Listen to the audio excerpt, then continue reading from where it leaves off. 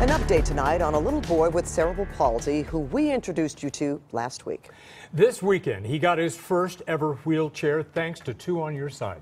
CBS 2 investigator Kristine Lazar joins us now with that video. And last week, I just didn't think he was going to get it. It happened very quickly, and we love the response that we got from this. So many people touched by this little boy, and I personally got emails from the special needs community, Yay. Other moms and dads of kids with special needs saying, you know, it's sad that you have to fight for something like this, but thank you for profiling this family, and I love those emails.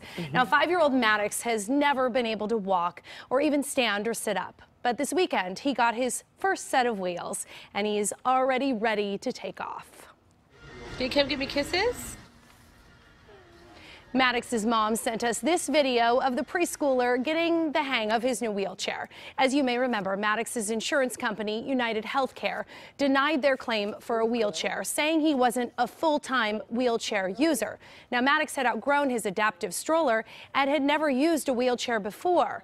When Maddox's mom contacted Two on Your Side for help, she told us she just wanted her little boy to get around on his own. I want him to have a life that anybody else can have, you know, and not people depriving him from things that he needs in his life. And this is my favorite photo of Maddox from over the weekend, getting ready to swing at a piñata at a birthday party with his dad by his side. Now, last week, after we contacted United Healthcare, the insurance company changed its position and approved Maddox's wheelchair, paying for it in full. Now, Maddox will outgrow this wheelchair in a few years, and his parents are hoping they won't have to fight to get him another one. That is customary when they're so little. As we know, they grow so quickly, so they can't be in the wheelchair, you know, forever.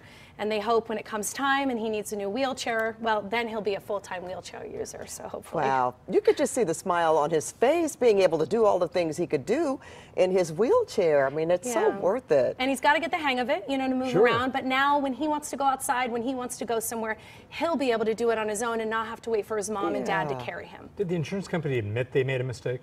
They didn't admit anything. They just said, after talking to the family, we have decided to cover the wheelchair. Okay. But we're right glad after they we did. contacted them. Yes. Kristine, thank you. Kristine, You're a great. lifesaver. Yes, thank you. Hey, can Two on Your Side help you? Email Two on Your Side at cbs.com. Tell us about your problem. You can also tweet us if you like. Use the hashtag Two on Your Side, excuse me, and we'll see what we can do to help you out.